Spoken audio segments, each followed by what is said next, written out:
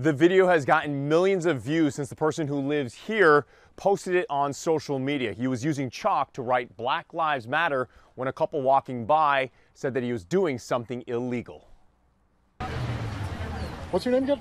I'm Lisa. Lisa, what's your last name? What is your name? His name is James Jaime Juanillo. He's lived at this home for 18 years running a dog walking business.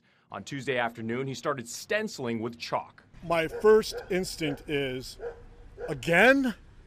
This? Again? Well, we're not doing anything illegal. Neither am I. Actually, you are. Actually. Really?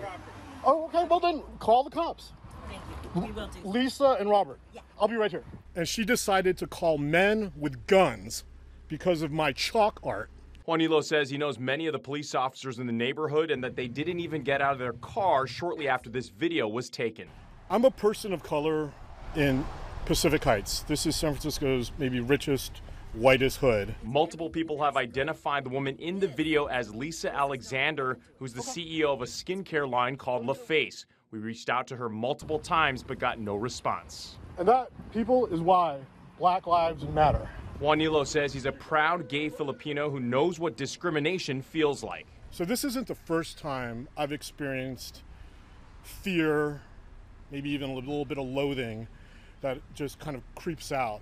Birchbox, a makeup distribution service, posted this on its Instagram account, saying it has officially cut ties with LaFace and condemns the actions of Lisa Alexander. And you don't know if I live here or if this is my property. We actually do know. I asked Juanillo if he's open to meeting her again. If you want to come to my house and talk to me like an equal, then I will hear what you have to say and I will consider an apology.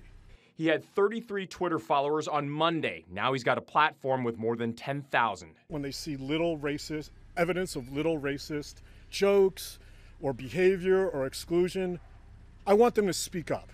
I want them to say something. I want them to make a difference. I want them to be true to themselves and not be afraid.